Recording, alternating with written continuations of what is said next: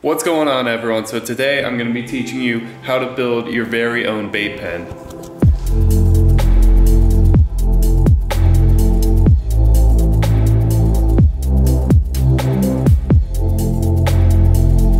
All you do is What is going on, everyone? So today I'm going to be teaching you how you can make your very own bait pen out of less than $50 worth of material. I've made a couple of these in the past and I just got asked if I could make another one, so I thought I might as well show you guys everything you need and the steps to make these bait pens. So I just ran to Lowe's and got all the supplies I would need, so I'll run through and show you everything you need. So I know this just looks like a bag of PVC parts right here, and there's a ton of different parts you're gonna need. So what I'm gonna do is right here, I'm gonna list everything that I picked up today and everything you're gonna need to make these bait pens. So before I build any of these bait pens, I like to sit down and design how I want it to be. So I just go ahead and sketch out how I want the design to look.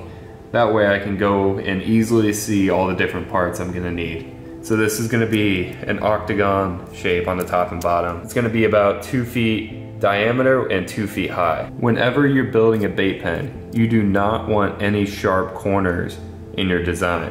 That's why I like this octagon shape, because even though it does have these corners right here, when you put the mesh around it, it will just make it pretty much a cylindrical shape. The only tools you're really gonna need to do this are a pair of PVC cutters and a good pair of scissors to cut the mesh. So this is probably gonna be like a 2-day project.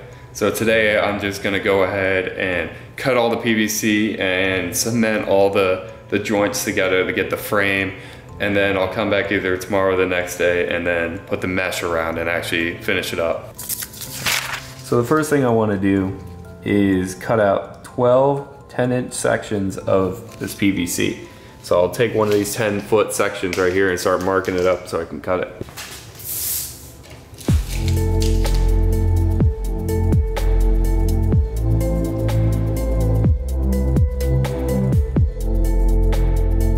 So now that I got the PVC all measured out here, I'm gonna take the PVC cutters and cut it along here to get these 10-inch sections.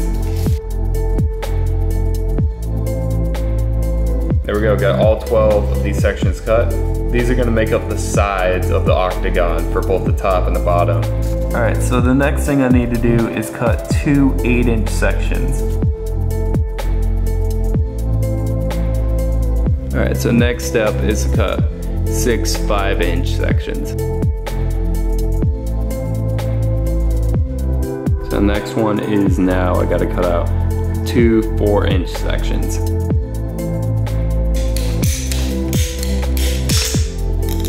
All right, so the last thing I need to do is 4 12-inch sections. There we go. You got all the PVC cut that we're gonna need. But now next step is to start puzzling all this together. Yeah, so all I'm gonna do is start following my little blueprint. I'm gonna start with the bottom section first, since that's probably gonna be the easiest. Now I'm gonna go ahead and put the top together. Good thing I have a little extra, I just realized I have to cut 2 more 5-inch sections.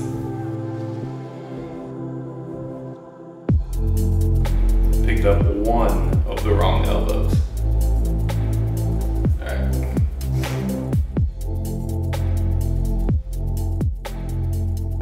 So after my hours of carefully calculating everything so I made sure I didn't mess up, I messed up. I have to run back to the store and pick up some stuff. I gotta get 5 more 45-degree elbows, and I gotta pick up like a 1 or 2 foot section of PVC. So I'll go grab that and be right back.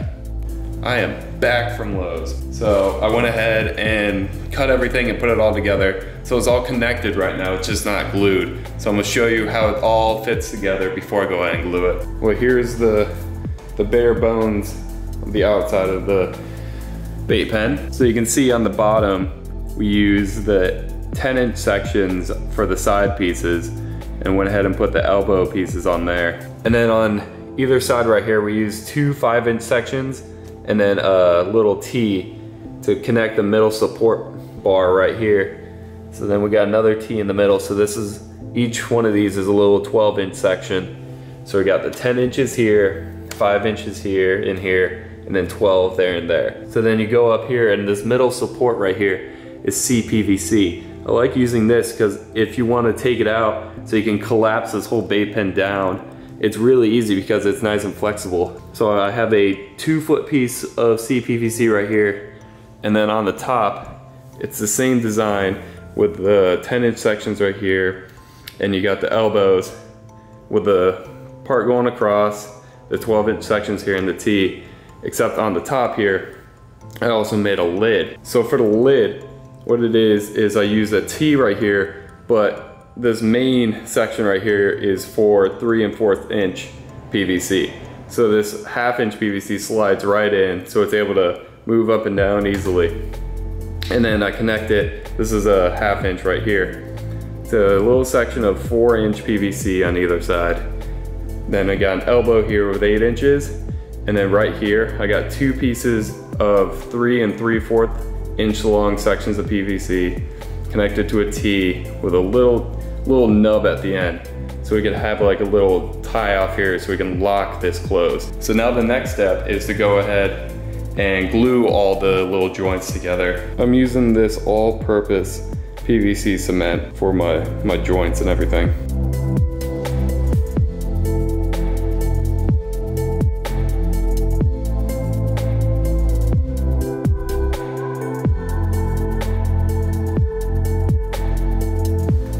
Alright, so went ahead and glued all the little joints on here. This is the top piece with the lid that opens up and down. Got the middle support right there, and then the bottom piece. So tomorrow, I'm gonna come back and then put the mesh all on the outside of it.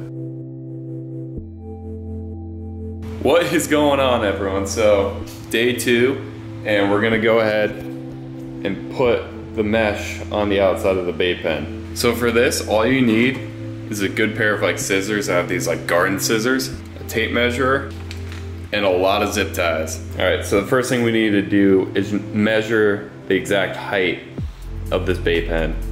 And then we're gonna find the circumference around it. So we can go ahead and cut this out first, and then kind of roll it around and then put the zip ties around the edges. So I'm measuring from the very bottom to the very top. It's about 28 inches.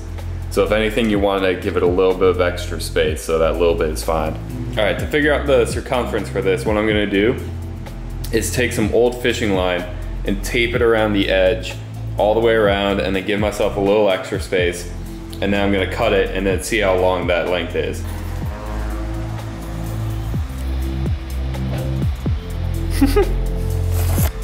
Hey, dude.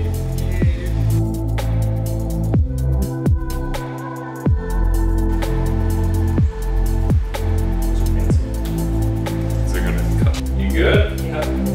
You sure? Yes. Alright, I got the initial cut, we're good.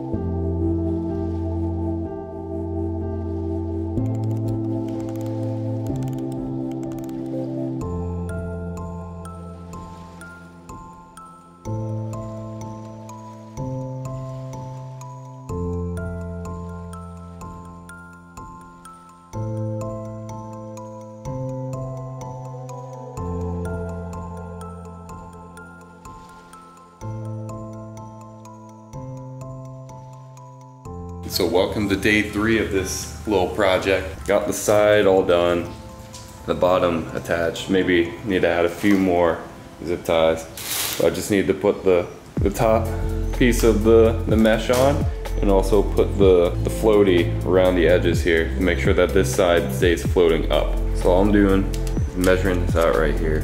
See how long I need to cut the noodle. And by the looks of this, it looks like I need to cut 10.5 inches. So I need to cut 4 10.5 inches out of this section right here. So all I'm gonna do is take these 4 sections and zip tie them on the inside of these 4 different corners over here.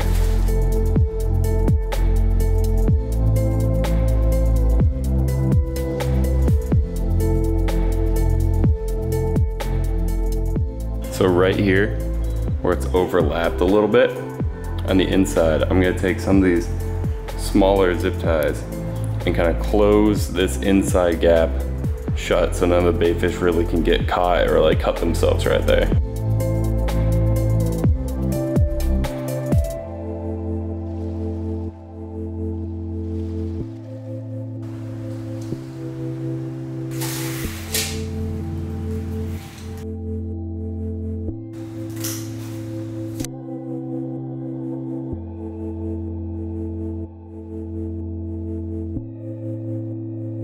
So I went ahead and zip tied this half of the bait pen, and then this is the top of the lid that actually opens up.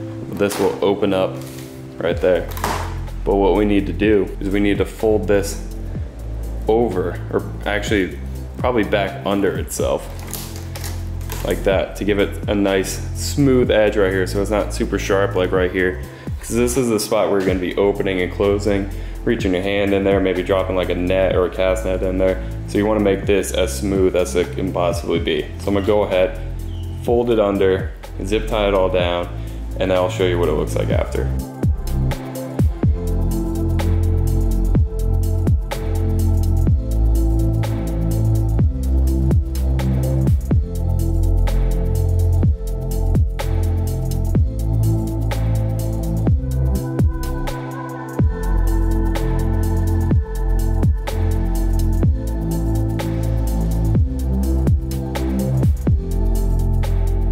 So now I'm gonna take this little like bungee cord ball thingy and I'm gonna attach it to the front, right in front of the knob. So what you can do is you loop it around and then you can close your bait pen using that. Here, I'll show you. It'll be like that. So you can't really go to open it. So keep it nice and shut. I'll make it more professional looking than that. So here's what it will look like after you're done. Got a big old bait pen, big opening where you can reach in, get all your bait. It's not sharp right here at all. It's nice and circular in there, so there's no corners for your bait to hit and die on. And you can go ahead and close it right here with this little bungee. Keeps it closed right there. So all you really have to do now is just tie a rope to it and throw it in the water and fill it with bait. I'm gonna go ahead and tie some rope to the bait pen and just give it a little float test in my pool. We're gonna give the bait pen a good old float test. So all you do is just kick it in. Might want to grab the rope. After we drilled a couple holes in the bottom of the PVC to let more water in, and then you got the little floaties that keep it upright, positioned right. You can just bring it over. Up the top, get all your greenbacks and pinfish that are in there. And that's how you make a bait pen.